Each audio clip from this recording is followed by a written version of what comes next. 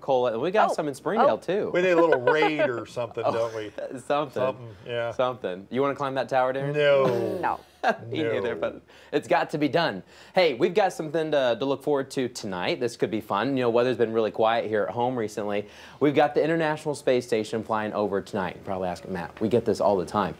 We do, but tonight it's the perfect alignment of position and timing to get a beautiful view of the International Space Station as it's going to be coming right over Arkansas. We are dead center in the path. That means, you know, you're not going to see it off in the distance for a minute. You're going to see it from start to finish go right above our heads. And the timing is perfect too, because if it's too late into the night, the sun's too much on the opposite side of the planet to light up the solar arrays. That's what we see, the reflection off those solar panels. That's what makes it look like a bright star, and that's what you're going to see tonight. If it's too early, there's too much daylight in order to see it. But we made this map to kind of show you who has a good shot. And guess what? That green color showing you those amazing views all the way from northwest Arkansas, right into the River Valley, right into central Arkansas as well, and also south and east towards the Florida Panhandle. But the timing will be 7:44 when it starts to arrive in that northwest sky.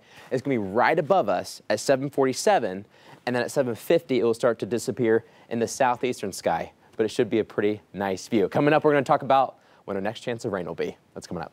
All right, Matt, thanks. President Biden and the First Lady got a bird's eye view of